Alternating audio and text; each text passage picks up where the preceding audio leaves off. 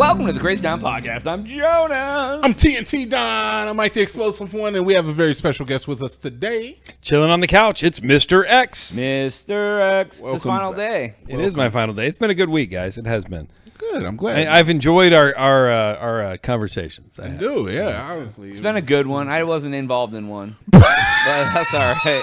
Well, To which you said was the best episode we've ever done. It was very thought provoking. I don't know. Jonas has been moping about that for 24 hours now. Like I don't even know. I mean, yeah, I've just been crying. Y'all been throwing pickles off your sandwiches at me. It's all right. I'll rub his back later. It'll be fine. All right. So Whoa. Is that his back? Yeah. Okay. So I'm here today. We are here to discuss Corey Harris. Oh, we talked about him last week. I didn't know that was his name. And Judge Cedric Simpson. All right. All right. So this clip went viral last week, where Cedric Harris was showing up to court, and Corey You Harris. just merged them into one person. Yeah, that's Corey Harris right here. Yeah, you said Cedric Harris. So I'm sorry, Corey Harris and Cedric Simpson. But Corey Harris is driving his car while appearing on a Zoom call for court. Is TNT thing all black people look alike? Is that No, what I love that though. Thank you for that. You're not afraid to take a choice. He just thinks all white people look alike. No, I don't. It's a good thing you're Puerto Rican, Jonas. At least He he knows. is not. I'm the farthest thing from Puerto Rican. You're making me disagree with everything you say. You are very. Are you Puerto no Rican. butting us instead of yes and? Yeah, feels seriously, like where's the yes and? I don't know what to do. Corey Harris shows up for traffic court, and the judge is like, his license is suspended. Why is he showing up for court with a suspended license? Corey Harris loses his ish. He's like, oh, man, I really made a mistake. News came out that Corey Harris had done the specifics to get his license reinstated. He even showed up on a news program and said, my license was reinstated, and I have a big community. I have a standing with the church and the community. And it's very embarrassing when this comes out and it goes viral, but I'm going to go to the judge and we're going to get the case handled. Okay. So, also turns out that during his next case, he gets a lawyer, gets a judge. The man's license he's never had a Michigan State license. It turns out that the man had an ID card issued to him in 2023, never had a license. He never had one to begin with? Never had one, dude. He's back behind bars. Oh, no. So hold So on. it's all a ruse? I'm trying to follow. So dude shows up and the judge is mad at him because he's in his car? No, he goes, Mr. Harris, isn't your license suspended? And he was like, oh, shit. and he was like, you need to report to jail by 6 p.m. today. He was just taking his wife to the doctor because she had recent medical issues. Oh, so are you saying he had a story? He had a story, He had a and he story. definitely sold it. But then Everyone- it turns yeah. out he goes to court, and the man had never had a Michigan ID, which is the state he was driving in. Oh. He had a suspended license, but the license was suspended from a license from a previous state. It goes into a whole, like, there's so much. ultimately, he needed to go to jail for driving without a license. The worst part is that when he showed up for his second court hearing, is that he also had a warrant for his arrest Oh, my God. for suspended license. Oh, no. I mean, Wait, is this a different charge than the first? yes, one? it's 100% a different charge, man. Oh, my God. Yeah, so it divulged into, like, everybody laughing at this guy for being an idiot, to everybody sympathizing to this guy for, oh man, he had actually done the things. It was just a clerical error. It was chalked up to a clerical error, to him being a total jackass and actually having to go back to jail because he had a warrant for his arrest. What a roller coaster of emotion. It was the most roller coaster of emotions that you could ever have for a simple traffic court violation. He ended up in jail twice because of it. Yeah, it's unfortunate, man. It's unfortunate. You know what you need to do? What? Not go to jail. That's a good idea. Have either one of you ever been to jail? Nope. I have not. No. No. You ever want to know what the experience is like? No, I'm good. I've seen enough video. I've seen Oz. I've seen Oz. enough of Bravo shows or whatever they are that do like the behind bars things. I'm like, I don't know how good I'd do in jail. I don't know if I'd be the 60 days in. Yeah, I don't know if I'd do that good. Show. And I've met people that have come out of jail and been like, I don't want to be in a room with you. Now, there's a difference between jail and prison, though. Oh, I'm 60 talking, days I'm in talking is about prison. I'm talking about prison. Yeah, I don't know much about. I don't want to go to prison, but jail is like, you know, you're there for 24 hours and you're out. You had like a concierge breakfast and stuff. They do. They bring you McDonald's and stuff. I've managed to keep my nose relatively clean. Never mind. What? What are you going to say? So Jonas is so salty about the other day. About your problem with drugs.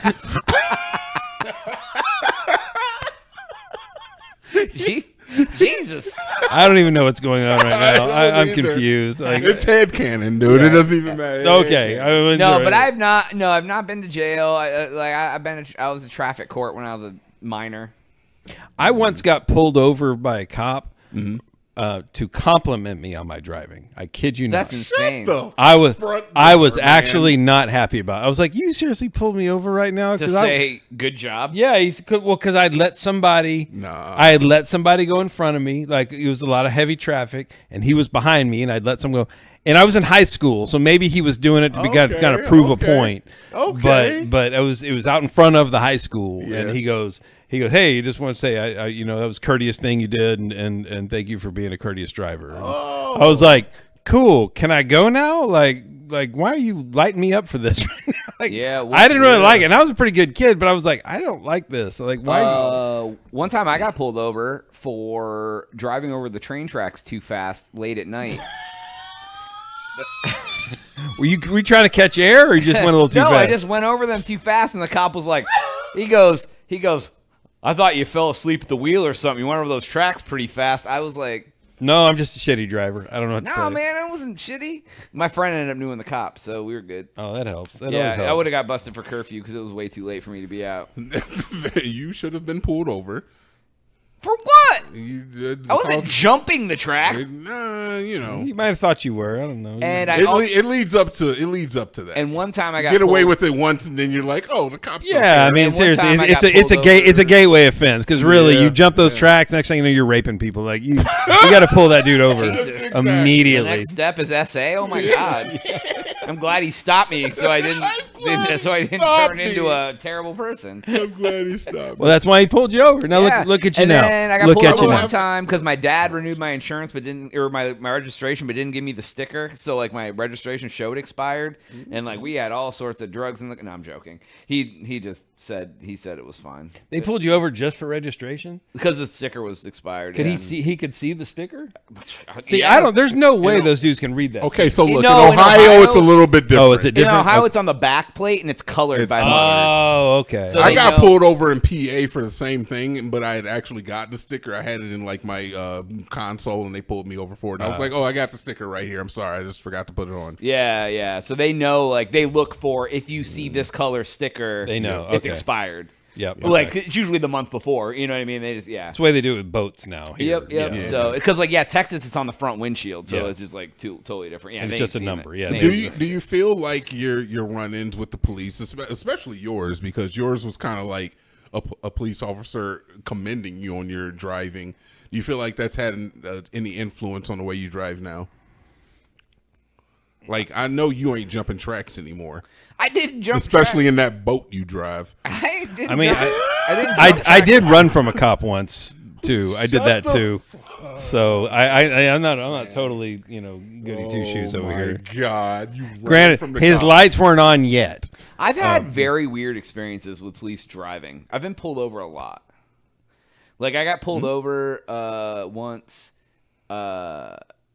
going like 90 on the freeway, That might be it. and the cop told me that he was just looking for drunk drivers, and I don't even need to slow down for the rest of the way and just let me go. And this No was like kidding. this was 2:00 in the morning on Memorial Day weekend.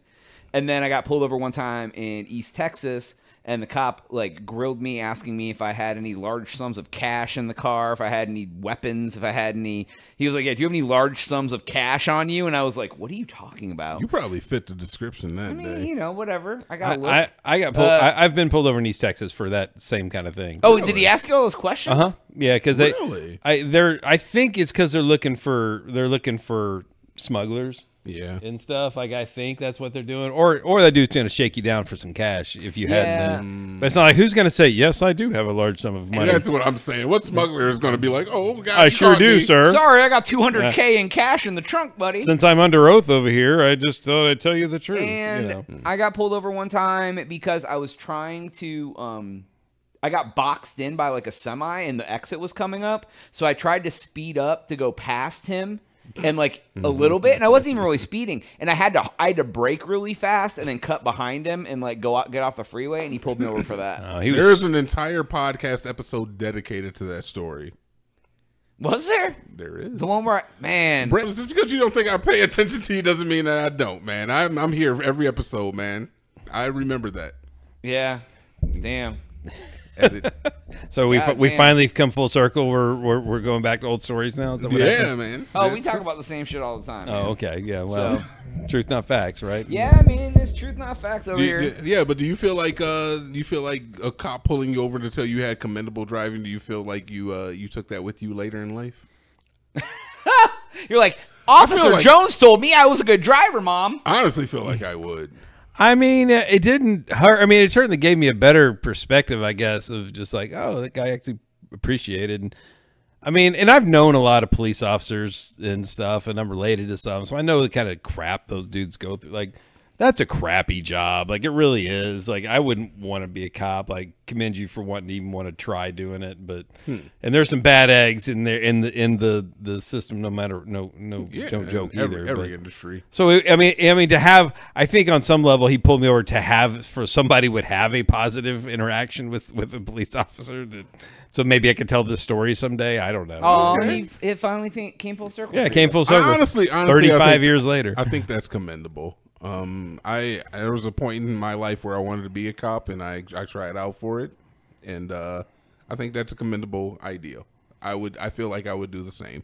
Pull kids over, give them that experience. Illegally pull someone over. It's not an illegal scare the hell out of them. 100% illegal to pull someone over for no reason. No, it's not. Yes, it is. That's a reason. You can pull somebody over to say you did a good job. They can't detain you. Yeah, but they can pull you over for they didn't light you up for anything. Honestly, you don't have to stop.